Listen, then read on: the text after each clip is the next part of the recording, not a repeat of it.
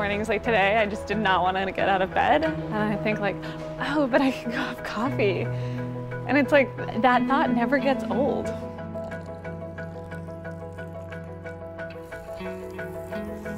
This is a story about coffee.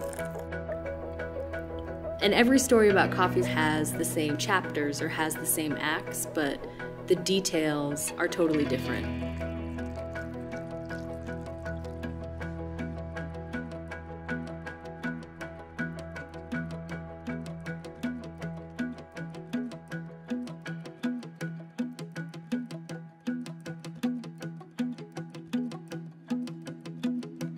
When you talk about the idea of specialty coffee versus commodity coffee, I mean, they're two entirely different things, and when you look at who actually understands it, it's remarkably few.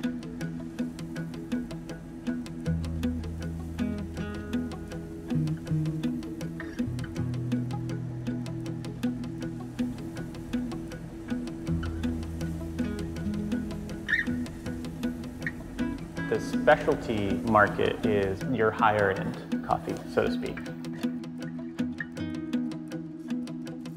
And the commodities typically sold to your big brands. Most coffee is traded on this blanket price, irrespective of the quality that it carries with it, and almost regardless of where it comes from. Then you have this other world. The quality that is produced in specialty and the fact that every hand that comes into play there dramatically affects what you taste in the cup. I don't think it registers in a lot of people's mind. They don't realize that it's such a wide gap. The commercial coffee market has been stagnant since the 60s. This is coffee? But specialty has been growing at about 10% a year.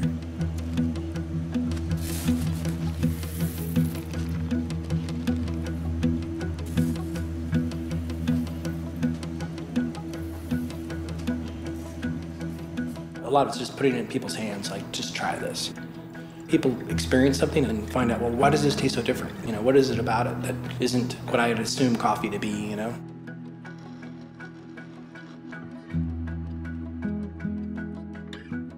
The ideal of specialty coffee is transparency, and that's both flavor and that's also production, you know, and the facts of the coffee, knowing where it comes from.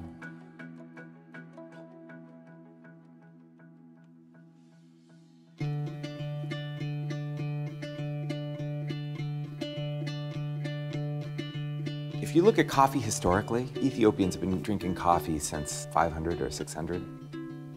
And hundreds of years ago, people took coffee from eastern Ethiopia to Yemen. And then coffee went from there to Indonesia. And it went from there to a greenhouse in Europe. And one plant was taken from there to Martinique. That one plant became the forefather of all the coffee that was grown in Latin America for a long time. All that time, coffee's been special and treasured and unique and precious. And it was only relatively recently, historically, that it became ubiquitous, you know, like the 20th century. Honey, this coffee is the greatest. That it became commonplace in everybody's house, easy to get to, you know, you just go down to the corner, every restaurant has it kind of thing. That's a historical anomaly.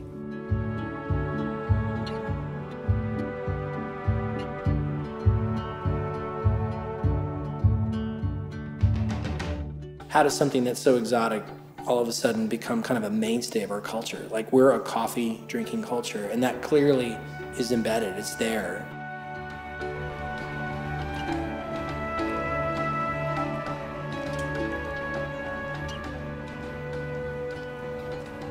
There'd been in the 90s this sort of boom mentality, like Starbucks is growing, everybody's growing, drinks and syrups and everything. It was this fiesta of coffee.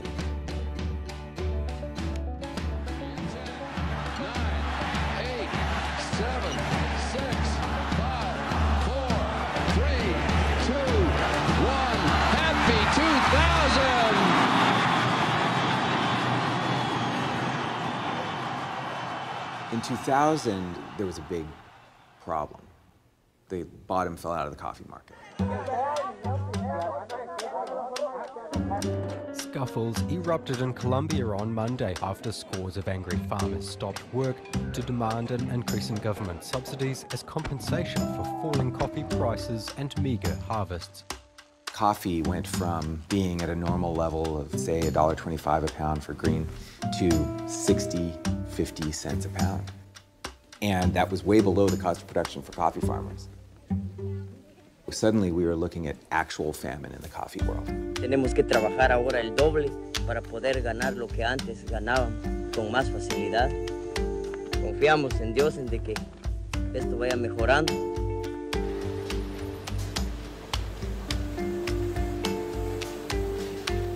Commodities are by nature interchangeable. That's what commodities are. When you commodify something, you say, okay, I'm gonna make it so that I'll never run out of this thing, and I will be able to have a bunch of perfect copies of the same thing. Commodification was important for the food industry. I mean, they invented it at a time where they were trying to stabilize food supplies. But in coffee, that means extinguishing its specialness to have it conform to coffeeness. And that standard is pretty low. Higher quality coffee means higher prices, which sounds like something that you would take for granted, but that's a revolutionary idea, especially in the countries where coffee is grown.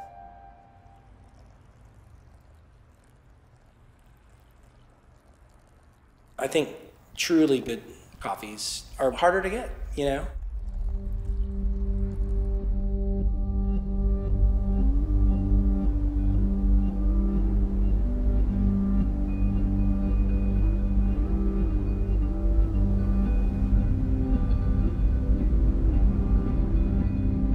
Today, we're starting to see cafes presenting coffees, and they're single farm, single origin, and they're not fair trade anymore, only they are now direct trade.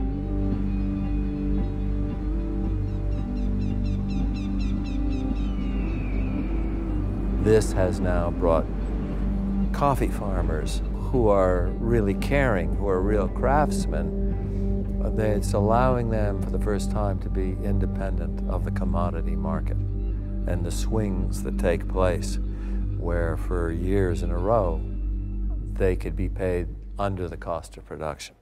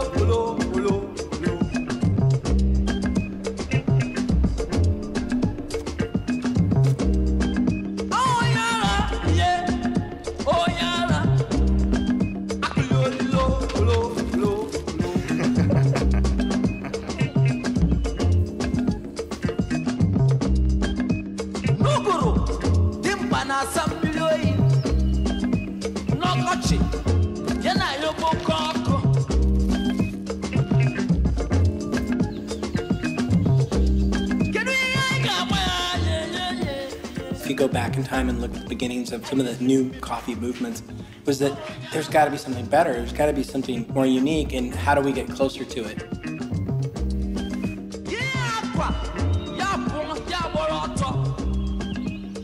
The DT, the direct trade stuff, the incentives are based on performance. And if we're able to assist and help, we can't do it from here.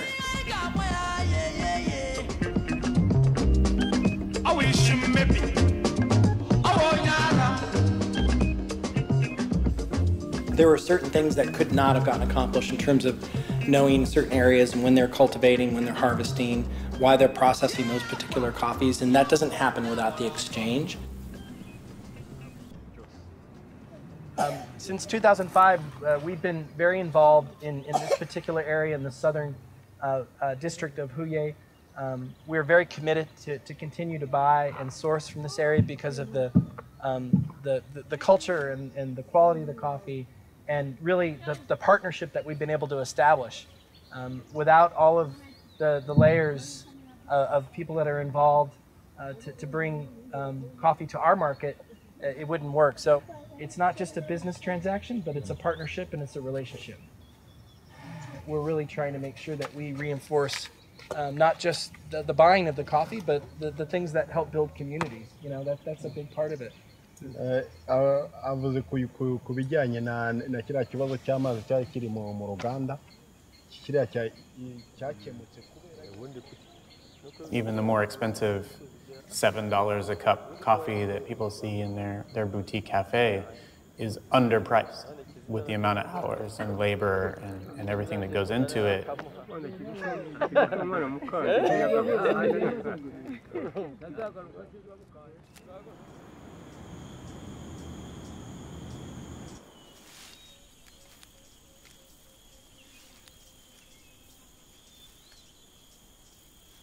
They say on average one coffee tree produces about a pound of coffee a year.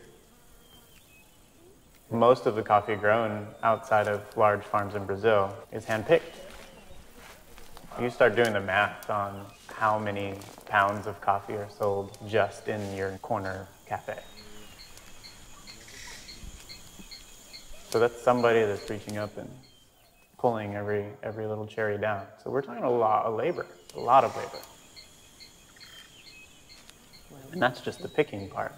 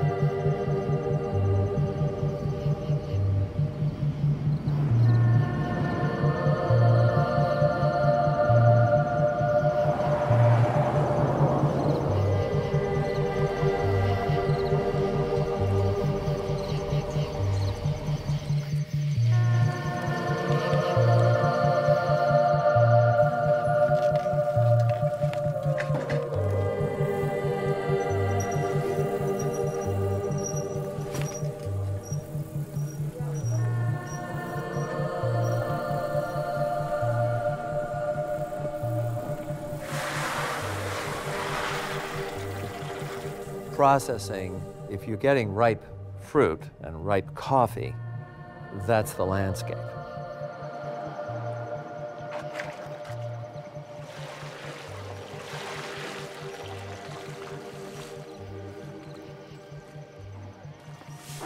So now you've picked the beautiful landscape. But the processing is like the window through which you see the landscape. If the processing isn't perfect, your window's dirty. All of these things involve tremendous focus on the part of the people doing it. It becomes critical to find coffees that are done with that kind of artisan attention to detail and commitment.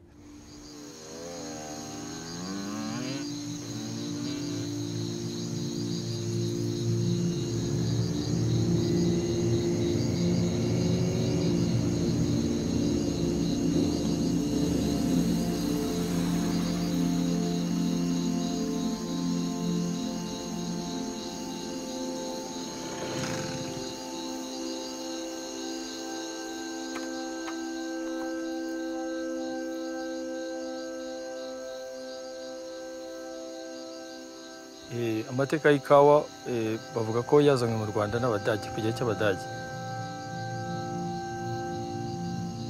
Mu myaka ishyira 1895.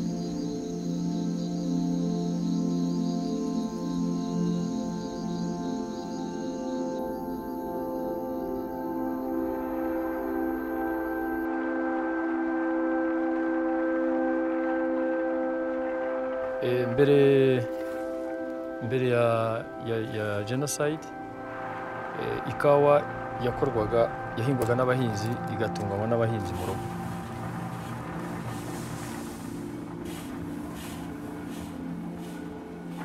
Aho genocide irangiriye, leta yashakishije uburyo yafasha abahinzi kugira ngo bagire inyungu mu byo bakora.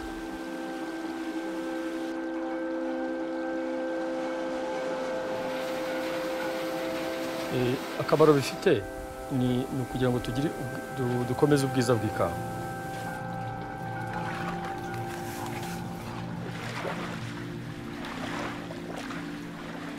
Hanyuma iyo uvanyemo ibintu byiza mu murima, uruganda rugufasha kubibungabunga.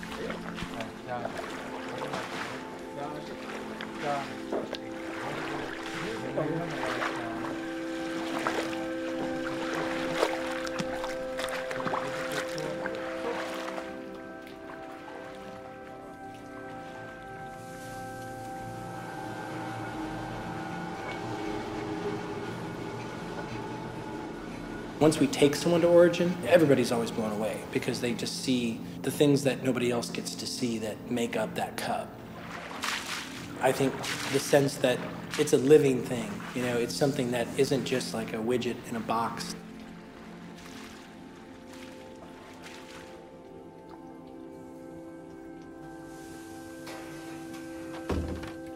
All the while, there's tons of challenges that could get in the way of the quality. In Rwanda, like we saw that, there isn't some fancy meter to come in and make sure that the coffees are ready to come out of the fermentation tanks. It's done by hand, literally, or, done by feet, like we talked about, where people are trying to move that mucilage, that honey goo substance off of the parchment.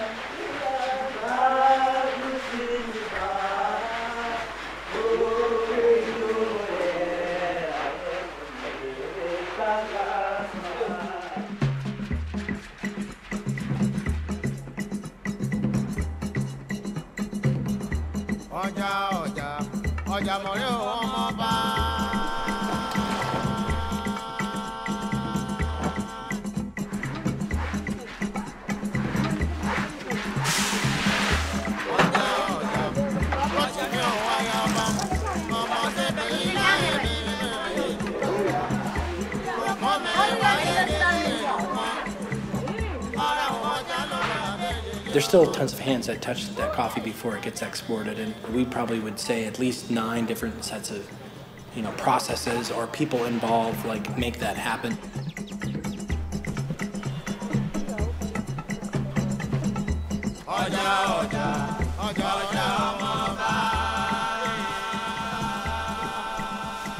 All of the drying, making sure that coffees are evenly turned and so that they're consistent. Those are just a couple examples of just having to hand care for coffee.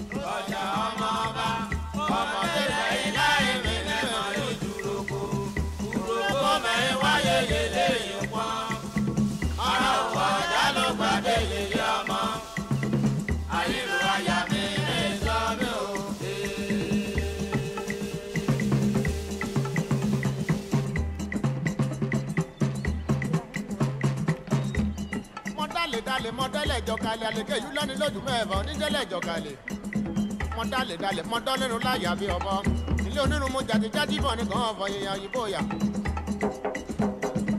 okun sekina tun mi omo lolo ayadéni jẹ́ àdélé mi ò mọ́. Ọjà ọjà ọjà orí ọmọ bá.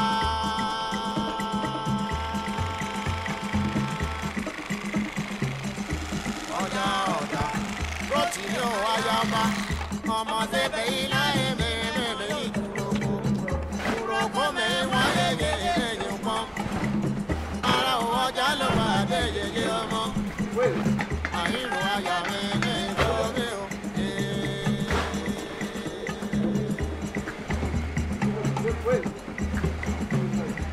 Ọjà ọjà ọjà ọmọ bá.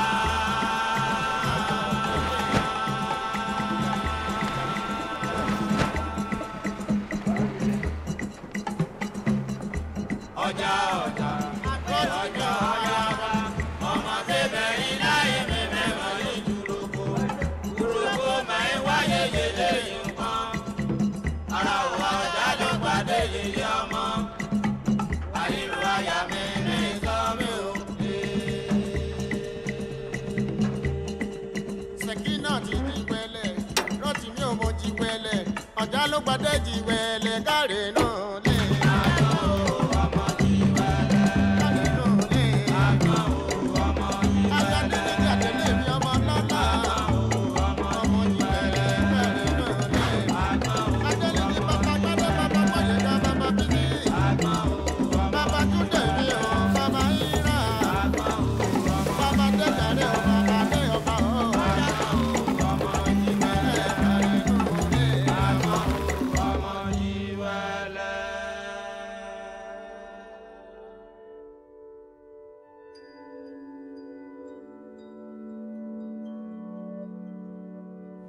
It's cosmic in scale, how coffee can come that far and become, bizarrely, a ordinary thing on everybody's breakfast table. Somehow it ends, when it's roasted, that people have this kind of like static sense of what it is, that it's not alive anymore, that it's kind of just something that's just ground and put into a brewer and it's brown solution that wakes you up.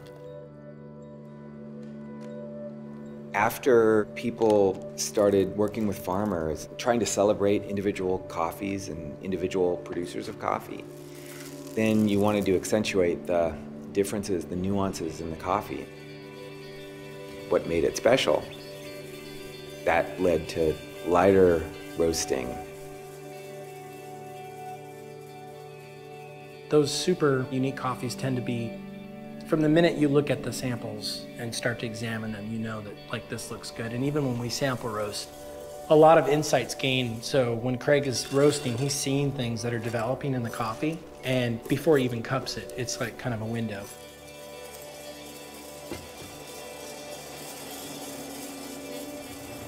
The moment that it's harvested, all the quality is there, and nobody who comes next in the chain is going to add quality to the coffee. Everybody's going to take away a little bit. And I think that the goal should be to take away as little as possible and really try to reveal what is locked into that coffee at the moment of harvest. The message starts to be, for single origin, you want to do a light roast. And the awareness that dark roast covers things. It's like a heavy sauce.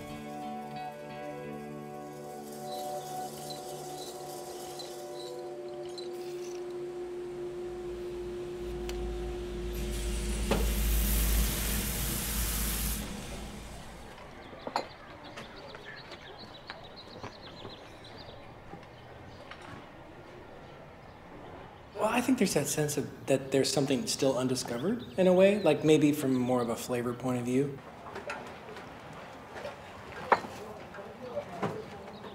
It's kind of tough with odor because you have that wood smoke that's happening outside. That's why, you know, you want kind of controlled space, but just maybe those first kind of moments of having a coffee experience and thinking, you know, if they'd just done something maybe a little bit differently, processing or harvesting or fermentation, that there may be some other layer, something that has yet to be experienced, you know? And then we might backtrack and find out, oh, well, you know, there were some different varieties in that particular outturn. I thought there was potato. Yeah, it's really strong. I think it's best just to leave off. And then we'll give that flavor feedback, and then that kind of sounds off for people that are at, on the producer side saying, oh, that's interesting, you caught that. Once we grind, you really have about 30 minutes maximum, really, before you start losing some of the aromatics.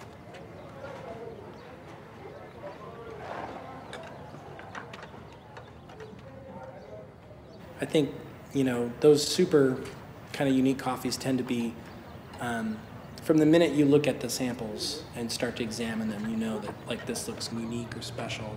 And now all I've got to do is try to bring that back. I can't tell you how many times over the years you would get coffee and just be so excited about it at origin, and by the time it landed, it's not even a remnant of what you thought it was when you tasted it there. That's changing. So it's kind of like that pursuit that there's something out there that could be even more extraordinary. Definitely, they're right in the zone right now, so.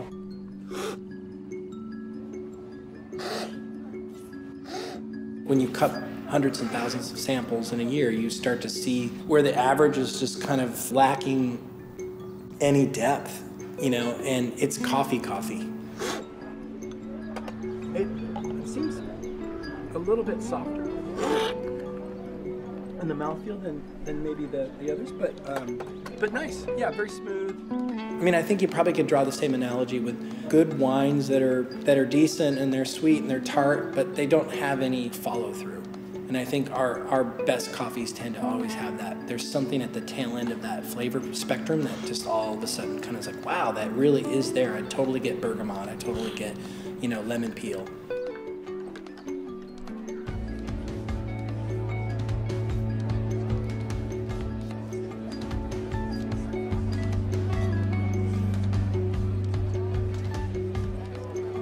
Cupping is sort of the international standard for how we score coffee. And it's the same procedure whether you're in Brazil or Kenya, Ethiopia, Canada, wherever you are.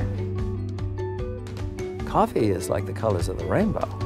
There are a lot of flavors to them, and they are intrinsic to those particular coffees, to where they were grown, the variety, and all the rest.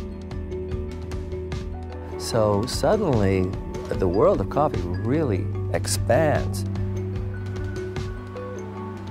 It's no longer a cup of joe. It's now an adventure in search of the ultimate cup.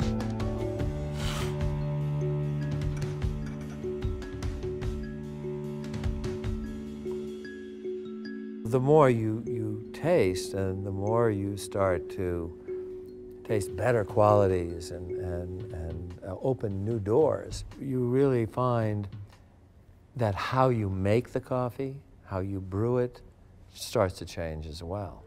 Yeah. What would you like, my man? We got Americano to go in tall glass with room.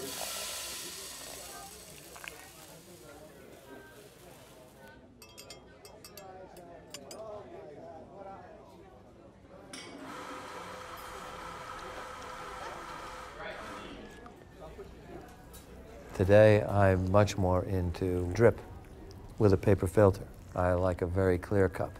So I don't want any sediment plugging the pores in my mouth and reducing my sensitivity to the flavor notes.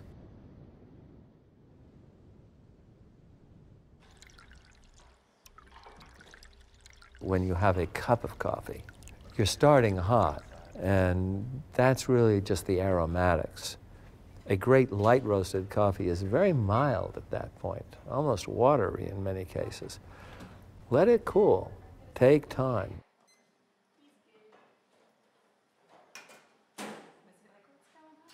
As the coffee starts to cool, your taste buds start to taste more and more. You start to be able to smell the flavors more.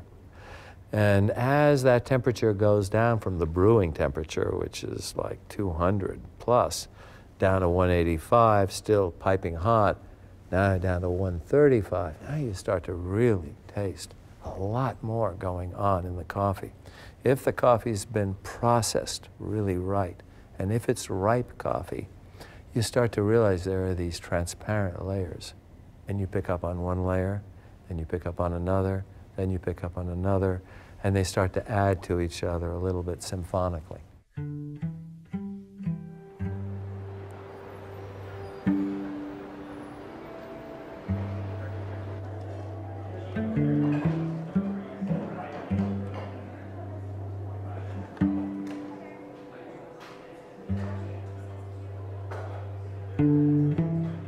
Well, the siphon was invented in the 1860s, I think, by a Scottish marine engineer.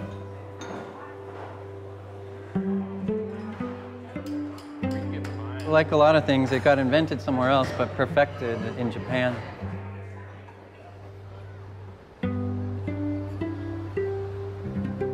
I really wanted to have a siphon bar. And then I was scouting around locations. When I walked into the space, it was so beautiful, like the elegance and the verticality. It's like, oh, this is the perfect place to have a siphon bar.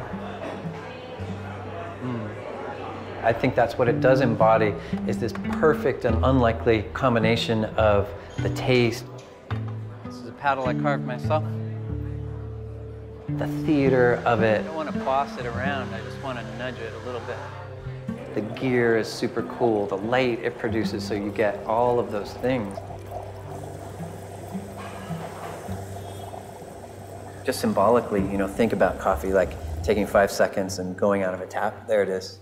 You know, versus coffee being a process that you get to watch and participate in, and then somebody hands it to you, and it tends to be more beautiful, and that's a huge symbolic change.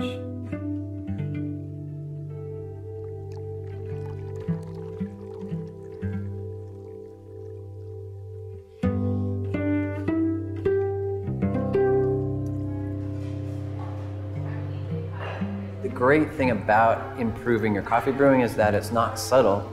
Once you get something that's really good and vibrant and well made, it's hard to go back.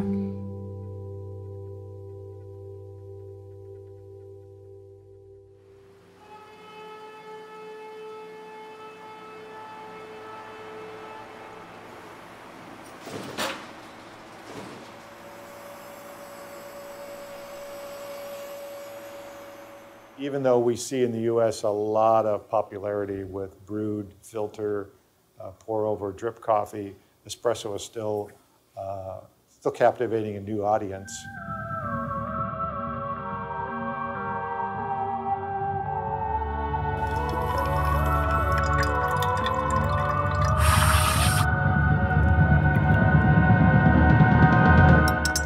Espresso is not a drink, it's a kind of drug.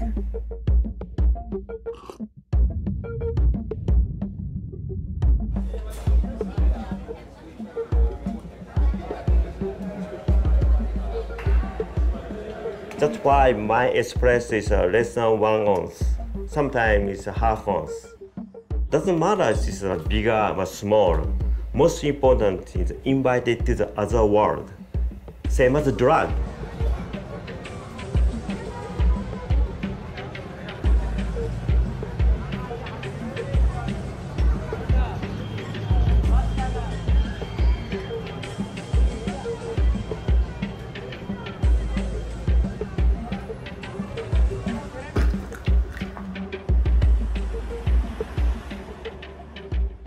My passion is espresso, and I try to find this espresso still unknown, lot of the secret, and the same as universe. We are totally different other coffee shop in Japan and also shop in the world, more individual. Katsu is like amazingly committed. I've never seen anyone. His aesthetic in his shop is New York, right? You're trying to evoke the New York coffee experience. But man, he approaches it in such a disciplined and perfectionist way. I've never seen anything like it. Dude won't open his shop until he feels like the coffee's right in the morning, you know?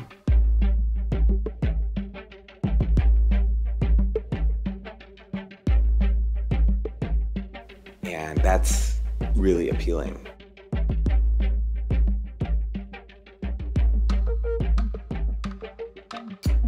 Thereupon this philosophy. Don't too much think of other people's opinion. Don't think other people's movement. There's all this focus on drip coffee, and then there's focus on espresso. And really, they're the same thing. This one just has pressure added. It's totally different. Definitely water is different, hard and soft, and also the moisture and temperature are different. I'm excited, people exploring what the real effect of that is and kind of breaking down the barrier of what espresso is versus what drip coffee is, and demystifying espresso. Flavor depends on behind culture. Service behind is society. Everything individual, totally different. Cannot say good or not. Just I want to say, I want just to focus sexy. Coffee people have to be sexy.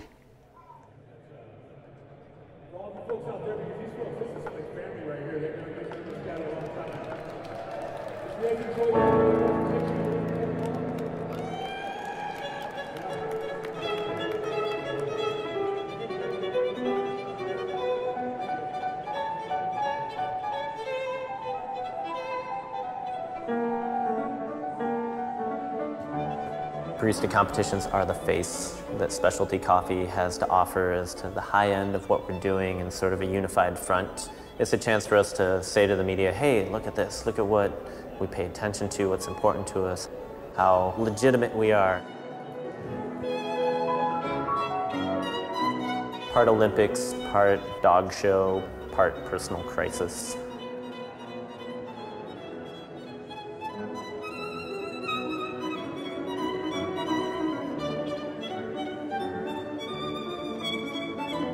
Now this is espresso and carbonated strawberries, which I've supercharged with CO2 in a whipper. Now as they sit in the espresso, these strawberries release tiny CO2 bubbles. Imagine soda going flat, filling the espresso with strawberry aromatics. Barista competitions are a sport. You go out, you have a good day, you win. You go out, you have a bad day, you lose. When you compete, you're going up against people that this is their focus in life. Our champion's already ready to give it another try for 2013, so I'm not going to waste any time. Katie Cargiulo from Counterculture Coffee, Brooklyn, New York. Thanks, Carrie. A great cup of coffee for coffee people is really complex, but I want to be able to explain it to people so that they can start to dig their heels in a little bit and understand what makes coffee what it is. I want to just make tasty things for people, and I want them to be happy and I want them to enjoy it, but I want to be able to communicate a little bit on a deeper level sort of what makes the coffee that I'm making so different and so much more special than any other coffee that they drink. Coffee gets made 3 times. It's first made at the farm when cherries are harvested and then they're processed and dried to become beans. It is next made at the roastery, where beans go from green to brown. And roasters use their machines to balance out the flavors in the coffee with flavors that are created by the roast. And the last time it gets made is when it's made into a beverage. And this kind of gets all the credit because this is what people see. They see it in their own homes, they see it in cafes, and on special days they see it on barista competition stages. So any day that you drink a coffee, these are the 3 acts of its story. So as a customer, your experience of a beverage is not just limited to the flavor. And that's really what I like about cappuccinos, is that they're very pretty. And they're served with a visual representation of the skill of the people that make them, in the form of a little heart or a delicate flower, which is in and of itself a visual representation of all things romantic. And that's sort of how I feel about cappuccinos, and it's what I like about being a barista, is that we are the people that get to romance people into the world of specialty coffee.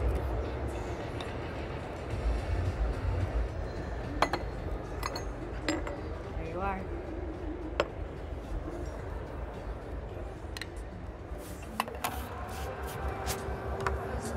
All right, I hope you've enjoyed your experience today. Thank you so much for being here. Time. Come on back, champs. Ladies and gentlemen, Katie Cargiulo, Counterculture Coffee, Brooklyn, New York. Sound guy, we're ready? You are. Go ahead and press the start button, brother, and take that 15 minutes on. Devin Chapman. Of all the people who make up the chain of the industry, who do you value the most? Had the opportunity to ask this question to one of our producers named David Mancia while visiting his farm this past October. His answer not only surprised me, but has brought fresh inspiration to the way that we run our retail program at Kova. This is what he said. He said the consumer, the ones that you sell my coffee to, because they're the ones who put food on my table, they are the ones who provide for my family the namesake of my farm.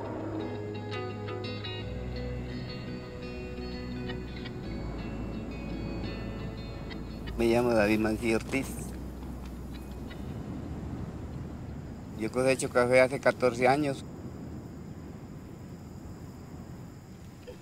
Tengo 10 hijos con la esposa. Todos trabajamos unidos, juntos.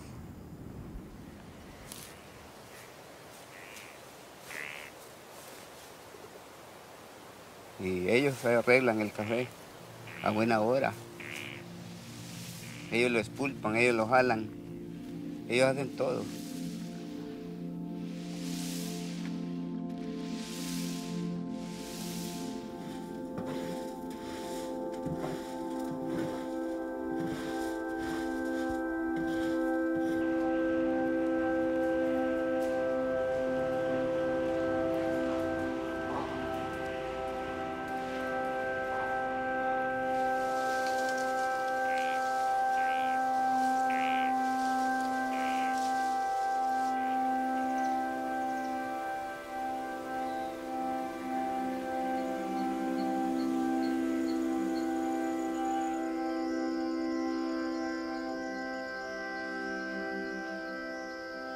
Comencé el año 81. Desde ese tiempo para acá he estado cultivando café.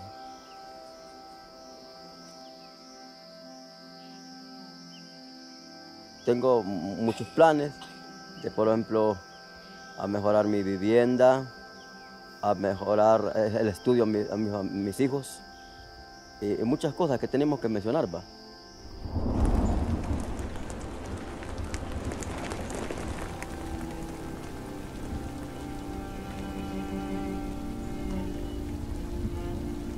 Mi café tiene buena fama, aparte de eso que la elaboración que le dan muy bueno, magnífico.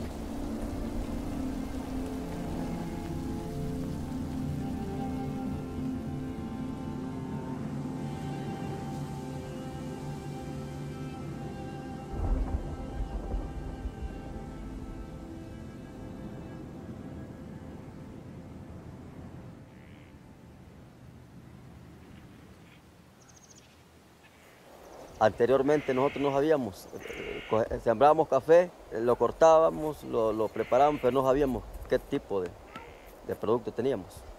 Hasta hoy que ha llegado. Bueno, pues muy buenos días a todos. Pues hoy los reunimos aquí para hacer una presentación con sus compradores, algunos de ustedes, con Kevin, que es el barista. Él va a estar preparando los cafés que ustedes producen. So we'd like to make espresso for you all to try as just the coffee, but also with steamed milk for cappuccino. In the cafes, this is the majority of the way that people are drinking the coffee.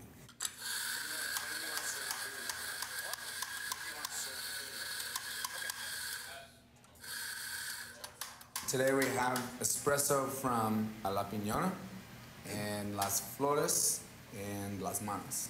Entonces hoy van a probar expresos de La Piñona, que es de Don Sebastián, de Las Flores, que es el café de César, y de Las Manos, que es el café de Alexis.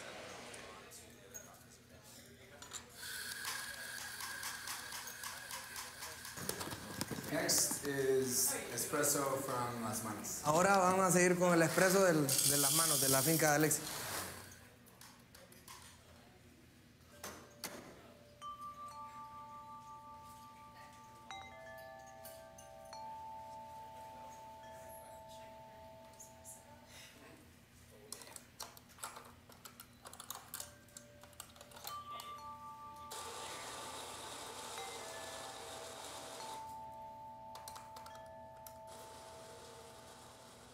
Pues ahora pues tenemos más mejores beneficios con los precios que tenemos actuales. Porque él a mí me dijo que me lo iba a comprar por toda la vida. ¿Verdad? Dice Kevin, o sea, que a él le gusta el capuchino, el café suyo así, con 2 expresos. Queda más fuerte. Queda más fuerte. Ah. Ahí ve. Más fuerte que este. Sí.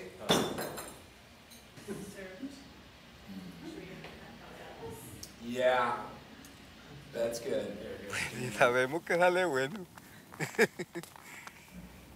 You want to taste it with 2 shots?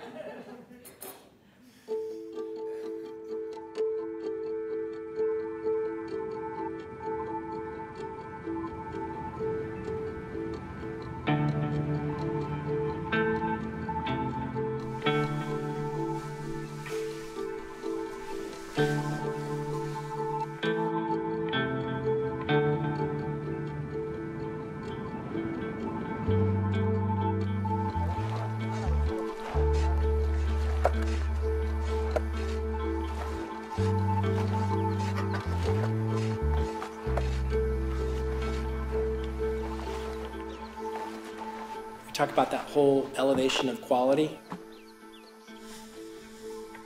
We are very confident that the best coffees in the world are processed as a fully washed coffee. You know, areas where there is a lack of water, it's a very difficult thing to kind of, obviously you need to make a living, you need to be able to produce coffee, but you know, we are looking for that one source that helps kind of drive it all the way through to the finished product, which is water.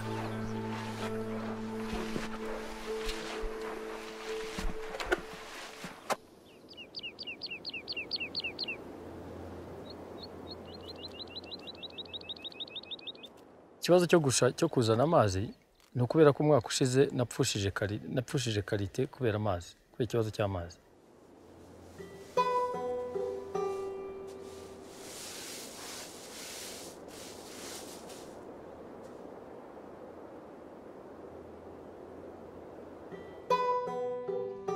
Igitekerezo nza kukigeza kuri RTC. Bambaza igisubizo cyacyo niba hari icyo mfite. Babwira ko hari isoko ihari. Bambwira ko bagiye kuvugana na Stamp Town cyo bankorera.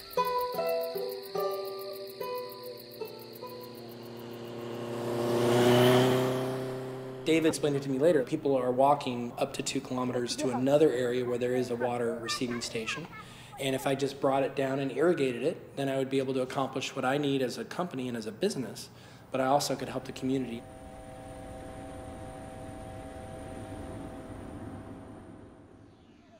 N'abaturage bagifite niba mbonye umuti nabo bagombye kugira icyo babona.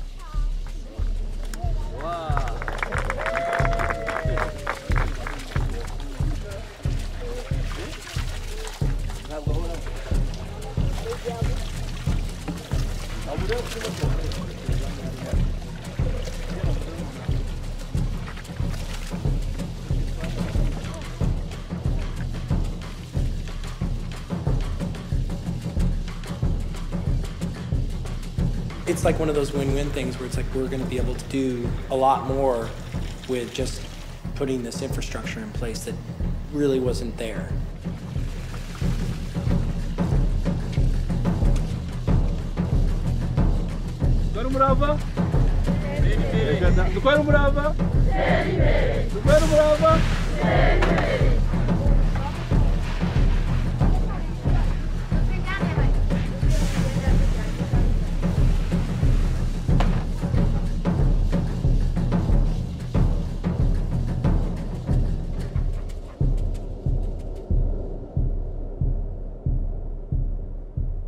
If we could actually get even better coffee and pay a better price, then what would then be the next cycle that comes out of that?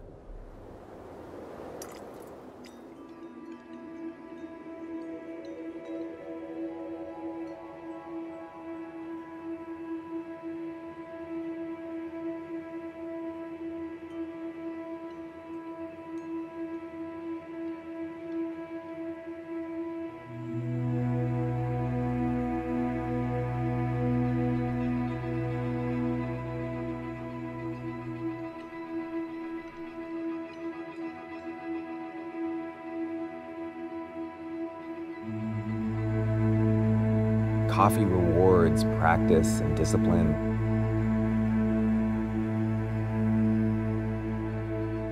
It makes people, value it more in a non-economic way.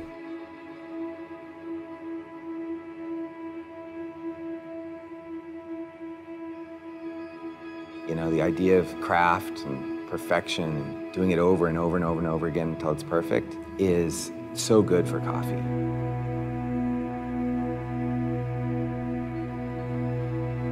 I think it's natural to turn to the Japanese kisaten or the coffee master in our search for coffee.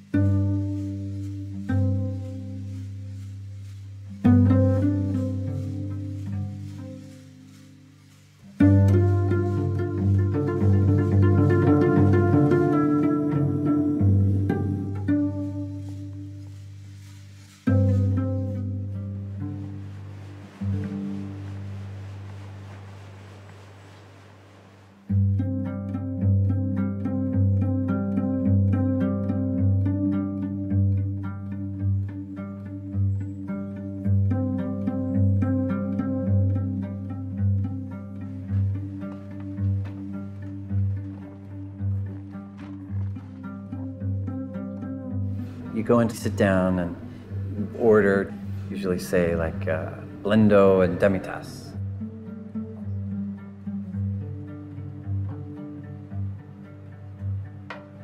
Then there's this wall of cups behind the barista, and he'll turn and look.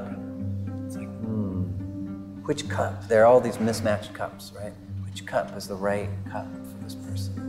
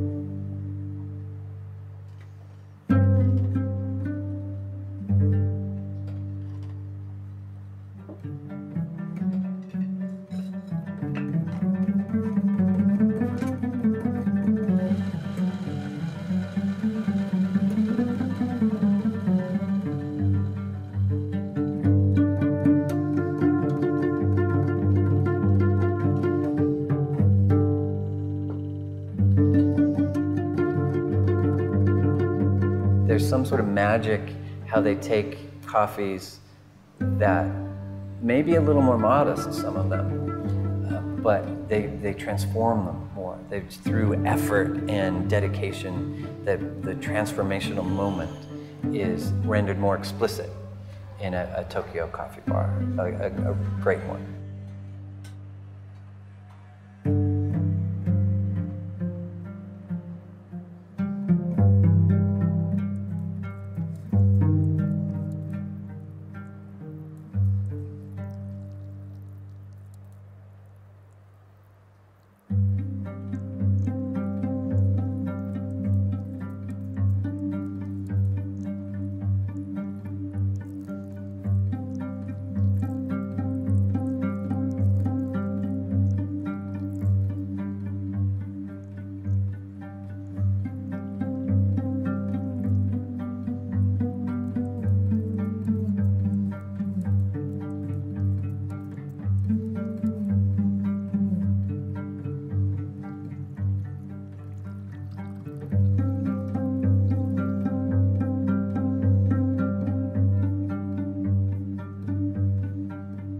Coffee can be just like this glorious 5 minutes.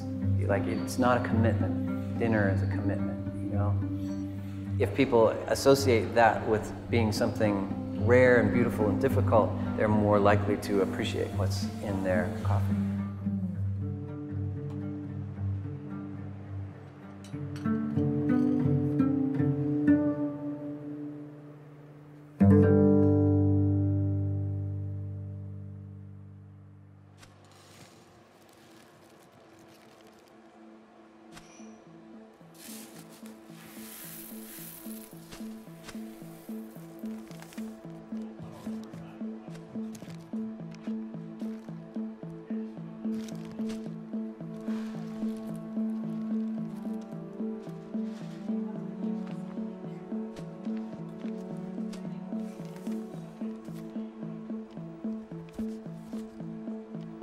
I do think people feel connected to a story that might not be about taste or flavor, but I think that's always been the kind of the pinnacle.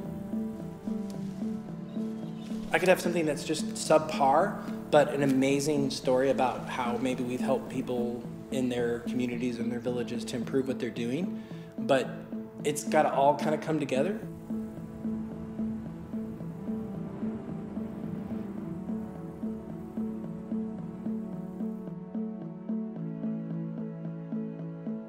When you buy anything, you're making a statement. So if you want people to keep making great coffee, if you want people to just physically plant coffee and not sustenance food, you have to be willing to put your money into that.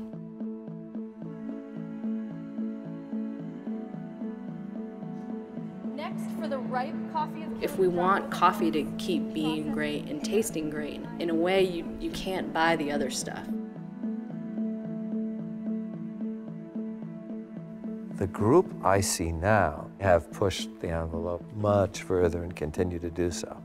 And even if one generation sort of reaches its groove, there's another set coming right behind it, pushing the envelope still further. And that's a really exciting world.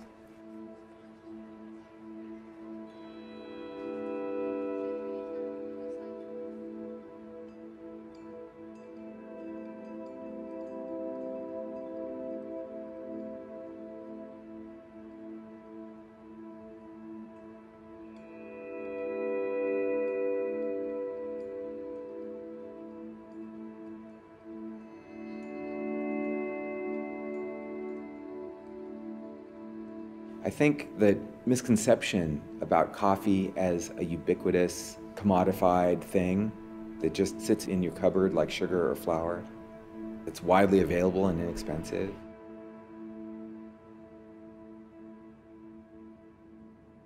That's not what coffee is.